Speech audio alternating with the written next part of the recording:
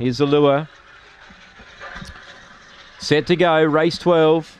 They're all in, ready, racing. Speed here, box 2. My Girl Sambi is going to clearly lead. Uses plenty of the track though. 3 lengths clear on Opal Bale and 3 lengths away to Arinka Grant.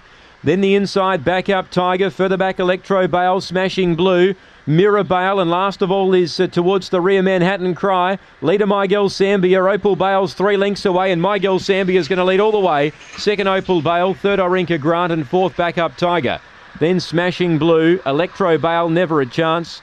Manhattan Cry beat one in, that was Mirror Bale. And the time is 22.43 on the last. 22.43 on the last here. My Girl Sambia at about $9.30. Well, she's won her last 2 prior to today, and she's gone her out at a fairly big price.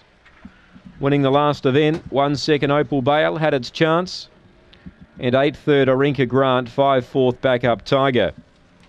2-1-8 and 5 here. 2-1-8-5 here at Angle-Park on the last. 22.43 the run. 22.43 on the final event here this afternoon from Angle-Park.